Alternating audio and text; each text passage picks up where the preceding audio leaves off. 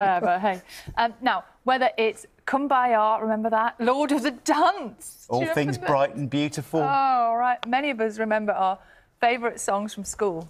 Sit quietly now on the floor, because one teacher who's really embraced this assembly nostalgia is James B. Partridge. He's become a social media hit after posting his versions of the classics online. We're going to speak to him. He has a keyboard with him in a moment, but first, let's listen to some of his favourites. Who put the colours in the rainbow? Who put the salt into the sea? When I needed a neighbour, were you there? Were you there? He's got the whole world in his hands. He's got the whole wide world in his hands. One more step along the world I go. One more step along the world I go. There's water, water of life. Jesus gives us the water of life. So I mustn't forget. No, I mustn't forget.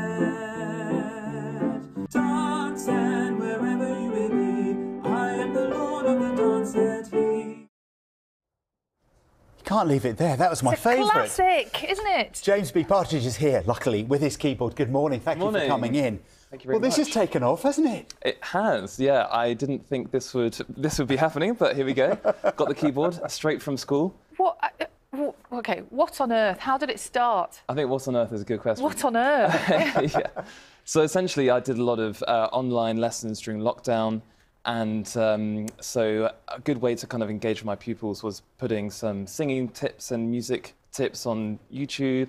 And then someone said, "Oh, have you heard about TikTok?" And I thought, I thought it was just for dancing, so I put up a few things on there.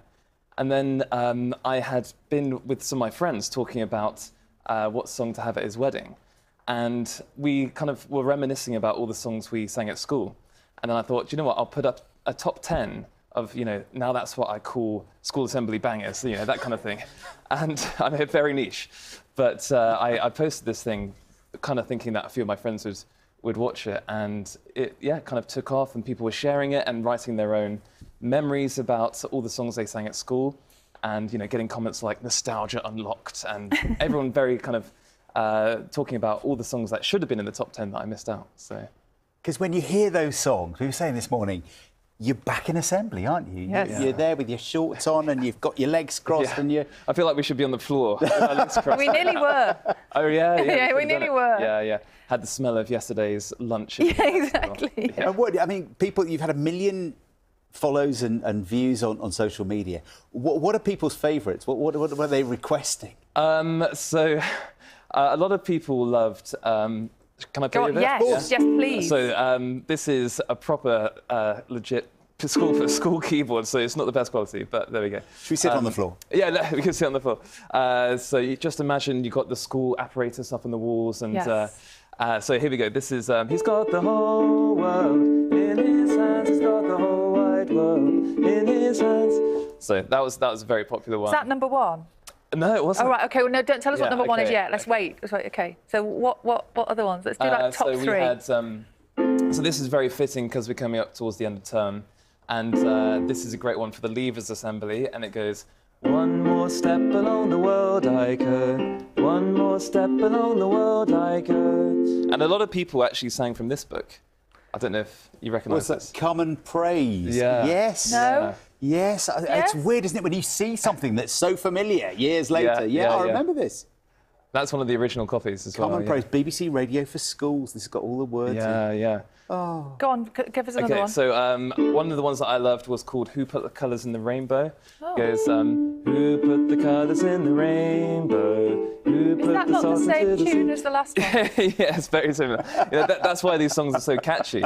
And one that everyone loves is Lord of the Dance. Yes, John's favourite. It's kind of been used as a football chant quite a lot. Yes. So you probably hear it at Old Trafford or something. Yeah, let's not do those words. I won't do those words at this time in the morning. So dance then wherever you may be. I am the Lord of the dance, said he, and I'll lead you all wherever you may be, and I'll lead you all in the dance, said he. That's a classic. There we go. Was that number one?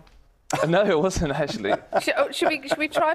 Go on. You're going to show us. Okay, so these were my top two, and they were very Go on. controversial because I feel like it's split opinion and it's split generations as well. So for number 2, I actually put this song. It goes, give me all in my lamp, keep me burning. Give me all in my lamp, I pray. And then this is the chorus. Sing Hosanna, sing Hosanna, sing Hosanna to the King. I think our words were different. Yeah, I thought it was sing lasagna. Sing Lasagna. Yeah. There we go. But you do So get that was that. number 2. Well, that was number 2. It was, yeah.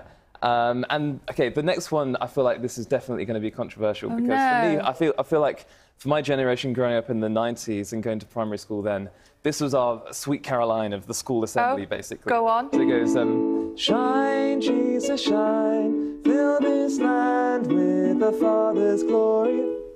Do we know that one? I think we're a bit older. It's very modern. It's very modern for us. Yeah, I feel like whenever that one got wheeled out in assembly, the whole room just kind of went nuts. It's really era specific, isn't it? It is. It literally depends how old you are. Yeah. So a lot of these. So basically, in the top 10, some of them appeal to people that went to school in the 70s and 80s, and some of them more for the 90s. And I put together basically, I was putting out all these videos on TikTok, and then I decided to put together like a show, essentially. And so I get everyone into a room and we all kind of reminisce on school days and it's, you know, a very kind of joyous celebration of singing in schools and how lucky we were to actually sing in schools. And it goes, it's wider this as well, because, I mean, Jason Manford has done this, hasn't he? Out on tour with, you know, disco lights and arenas. So, I think part of his comedy set, he kind of said, oh, imagine if you were going past a club and then all of a sudden you heard these songs, and then he kind of made them into rave anthems, which is amazing. Yeah. So. No, he does. He's taken it on tour with all the tunes, and everyone sings along. Yeah. So what are children singing in school now? Well, yeah, you do get a mix, and you get a lot of newer kind of songs that are written specifically for assembly. But then you get a lot of pop songs, and basically, if a pop song that has a theme, then that always suits. But the problem is that a lot of pop songs aren't necessarily massively suitable for singing in school. Perhaps not. No. So because I do singing Do you lessons. ever change the words a bit? Yeah, I do. Yeah. So we've got Bruno Mars, Count on Me. That's quite a good one. It helps them learning how to count. You know, 1, 2, 3. So yeah. Great stuff. It's been lovely to meet you. Thank you so much for much. coming in, James. And I'm not surprised it's taken off because you just start going with it, don't you? Go with it. Yeah. Thank you very much indeed. Good luck. You're welcome. Thanks so much.